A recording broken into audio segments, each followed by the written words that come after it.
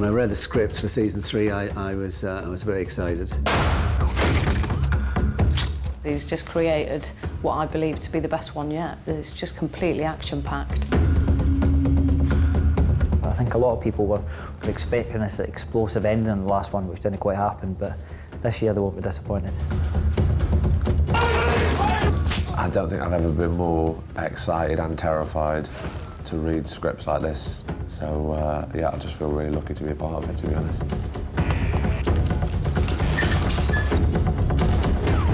Radio check. 70, radio check. OK, thank you. Operation Damson is an ongoing initiative aimed at detection/prevention of gangland murders. Season 3 continues in the tradition of Line of Duty having a new serial story with each series. So we introduce a brand new police officer who's under investigation for corruption, Sergeant Danny Waldron, played by Daniel Mays. He's a firearms officer who's involved in the shooting of a suspect, and there are suspicious circumstances surrounding that shooting, which then brings in our investigators from the anti-corruption unit, AC-12, who are our regular returning characters of Steve Arnott, played by Martin Compston, Kate Fleming, played by Vicky McClure, and Ted Hastings, who's the commander of the unit, played by Adrian Dunbar. The suspect was an armed criminal with a history of violence posing an immediate and credible threat to the public. In respect of Operation Damson, on May 13th, the Strategic Firearms Commander authorised the use of firearms.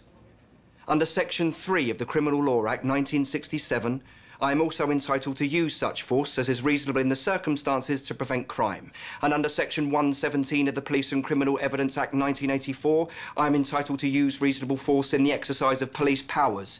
Under common law, I have the lawful right to use lethal force for preservation of life or in self-defence where this threat is immediate. At no time has anyone in this room put forward credible evidence that I acted unlawfully. The main story development is they're investigating an armed firearm unit. So obviously, the police are in a lot more jeopardy at that time because the guys are investigating have got access to guns.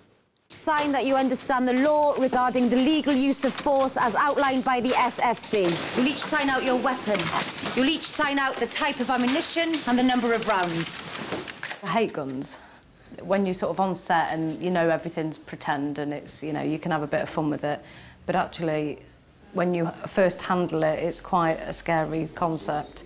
And I did have to go and learn how to shoot a gun. So I did go to an armoury and shoot a gun for real, which was an experience because there's never going to come a time in my life that I'm going to get to do that.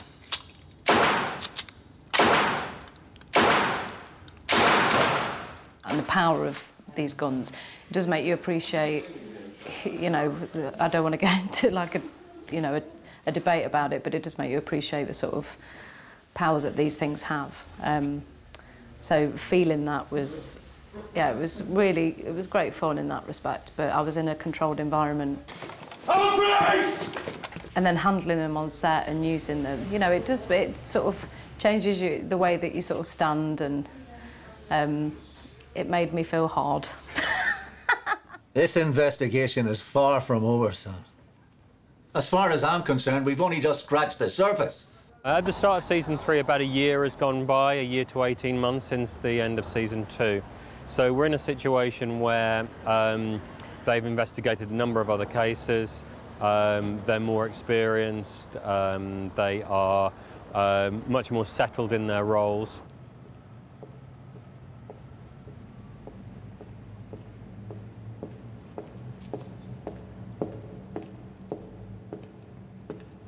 In terms of their personal lives, though, things aren't so rosy for Superintendent Hastings. He's separated from his wife. The same goes for Kate Fleming. She's separated from her partner. But in contrast to that, Steve Arnott, who tended to have the most checkered personal life, has settled down into a steady relationship with another police officer who's a new character to the series, Detective Sergeant Sam Railston, played by Aisha Hart. What's supposed to do with these? Happy anniversary.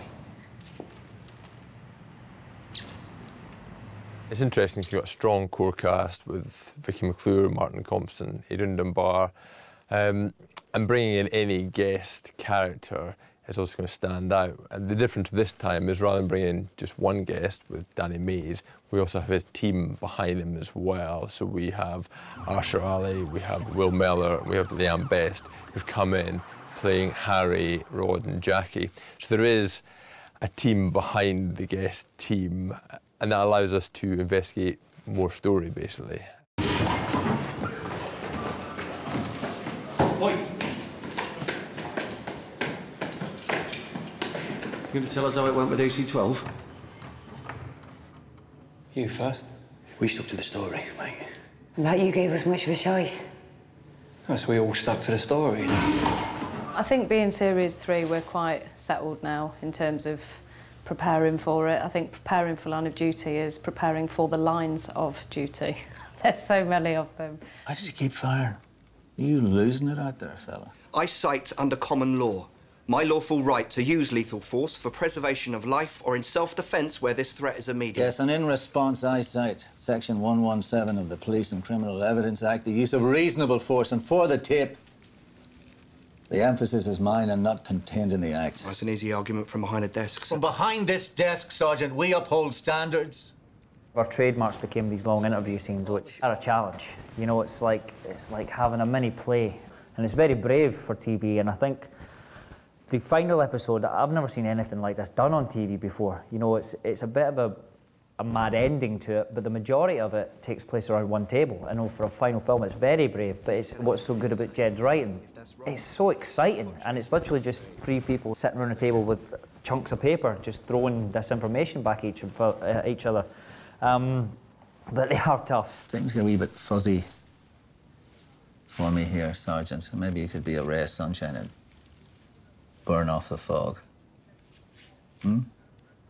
It was something that that grew out of Series 1. I mean, in some ways, you know, television over the years has fragmented its scenes, and so to have a really long, you know, static interview scene, you know, it felt initially, I suppose, a bit of a gamble, but we shot it very early on, and I remember looking at the rushes and then seeing a very rough assembly. I just thought it was fantastic because you've got such strength of writing and brilliant actors, all in a concentrated environment. The tape, I'm referring to a transcript of an interview with you on May 21st. D.I. Cotton and I repeatedly asked you if there were inaccuracies in your account of Sergeant Waldron's shooting of Ronan Murphy. We've now gone up to sort of 27 pages on this series for some of the interrogation scenes. You know, we need 2 or even 3 cameras so that we can both achieve the scene during the course of a shooting day, but also so that the actors don't come out exhausted. Because if you're doing 15 or even 20-minute takes, you know, you don't want to be doing that too many times, but you also need a huge amount of coverage in order to sustain that kind of length of scene. So I think now we're used to them, we plan for them, we have rehearsals before we shoot them with the cast, we usually have 3 cameras, and we have a brilliant cast who are word perfect, which means that, you know, we can shoot 23, 25-page scenes in a day. Stand away from the door.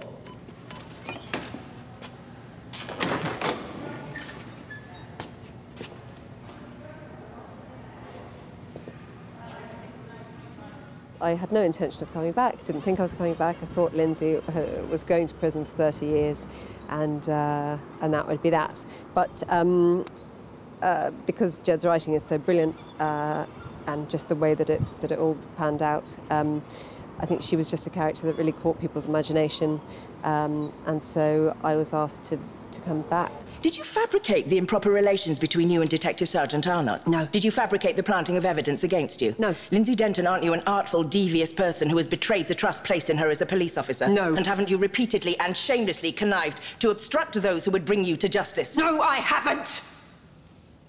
The thing that's really exciting about Line of Duty for me is Lindsay Denton. There's nobody else like her. I've never played anybody like her. I don't think anybody else has ever played anybody like her. We never quite know what we're getting. No prior information of the operation to move Tommy Hunter. No prior information. No prior knowledge. I mean, she's just fascinating. She's so multi-layered, and just keeps you guessing. Thanks, Jed. It's all in the writing. I couldn't agree more that the question of your sexual integrity quite rightly made the jury sceptical. But I've got a recording that will be of interest to you all.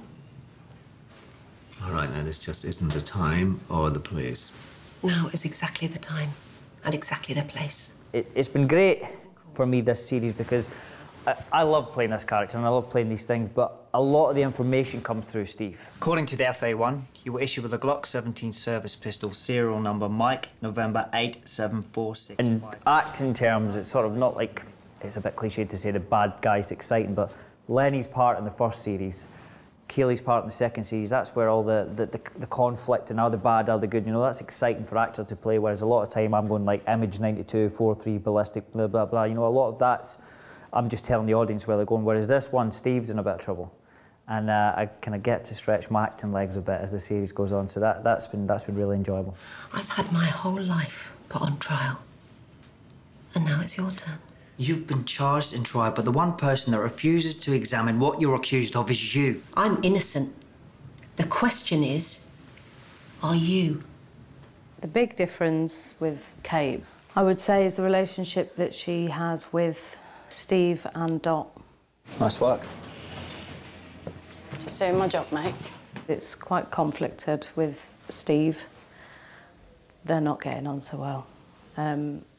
And Dot and Kate are getting on in a kind of more ways than one. And there's seconds here if you fancy. Any more and I won't get off this sofa.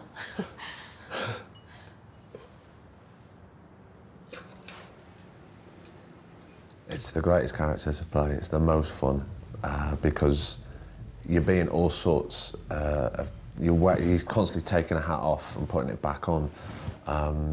So for an actor, it's difficult for me. I've got to keep remembering what type of person I am in every specific scene and to who. So you've got to keep on the ball all the time. What are you doing? Why don't you just take the money? Because I'm a police officer!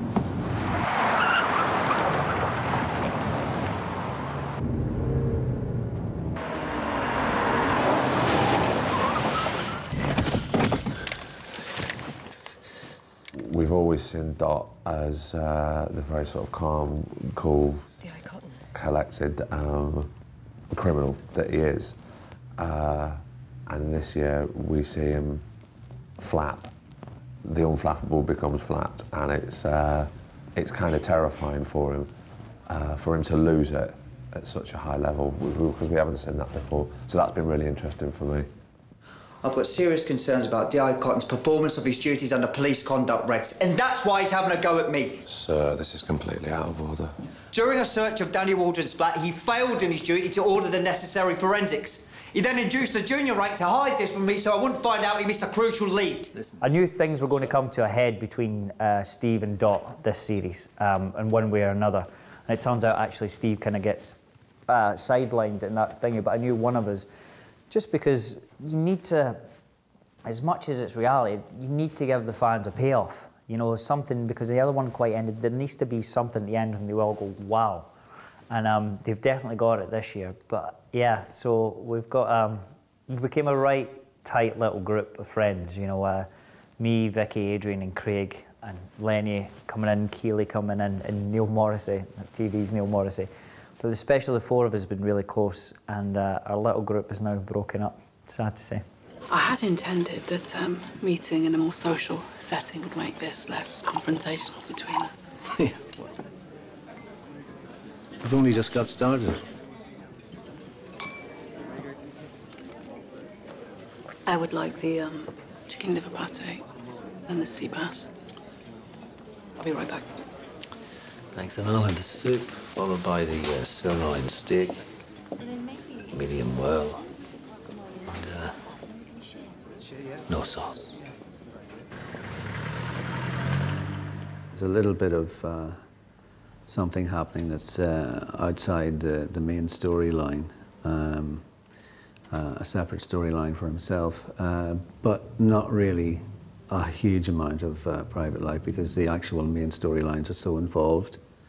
So I think he's going to be, you know, keeping his head down and trying to work out who the baddies are. Sir, with respect, there's no operational reason to drag our feet over Fairbank. I know how to conduct an anti-corruption case, Steve. With respect, again, sir, I'm becoming concerned this inquiry's dragging its feet. I'm not the issue here, son. Sir? I can't have you interviewing Fairbank because of the suspicions hanging over your head. That's why we're dragging our feet here against my better judgment. Still this crap about me planting evidence against Lindsay Denton. We'll bring Fairbank in, but I can't have you in the room. I will not risk jeopardizing future prosecutions. Well, you're taking me off the case. Don't make this harder than it is, son. Well, harder than protecting a former chief super who just happens to be a Mason. You are way out of line. I saw your handshake. You do not know the first thing. I know you're trying to take me off a case that involves senior officers covering up child abuse. The suspicions against you are more than just planting evidence, Steve. There's quite a lot happening with him. Although it's very difficult to answer that question without telling you what's going on in Series 3. I'm just doing my job. And I'm doing mine. And it's called Nick and Bent Coppers. And I don't care whether it's one rotten apple or the whole bloody barrel. There's a line, it's called right and wrong. And I know which side my duty lies. So why don't you write a nice letter of resignation to the PCC, or I swear to God, I will drag you down with the rest of them. In many ways, as the series progresses, you'll see that the drama focuses very much on the internal conflicts of the unit as much as it does on the conflict with the antagonist, the police officer that's under investigation. We have an officer undercover probing for weaknesses in the team statements. Has she found any? Not yet, but she's only just started. So she hasn't. Look, I've seen enough bent coppers in my time to know when one of them is hiding something. You know why I've been appointed. To ensure that anti-corruption inquiries don't get pulled apart in court to everyone's embarrassment. Yeah, well, we'd all be severely embarrassed if Daniel Waldron manages to pull something like this off again. We are protecting the public, and sometimes that means we have to protect them from our own officers. After Series 2 and the acclaim we had, there's always that worry, you know, what's the third album going to be like? But even from the very early conversations with Jed and hearing what he had planned and seeing the early outlines and those evolving into a brilliant first script, the casting of Danny Mays, I felt, look, we've got something very strong here. And, you know, Series 2 set a very high bar, but I really hope that Series 3 will at least match that. And that excites me. And I think we're also, with Series 3, it retains the strong thriller that Series 2 had, but I think there are kind of very pertinent underlying political themes that emerge during the course of the series, which will, you know, hopefully get a lot of talk about. I've said it before and I'll say it again. Catching criminals is tough enough, but catching coppers, God give me strength. There are a lot of police dramas on TV, and I think that what makes Line of Duty distinctive is that it's cops versus cops. Most police dramas are the police hunting and chasing criminals, whereas we have police officers in a quest to bring other police officers to justice. And also we're a serial. We do 6 hours of one story. So we have lots of layers. We can get much more deeper into the story. And that, I think, allows us to do the big surprising twists and turns because we have the time to establish the direction of the story.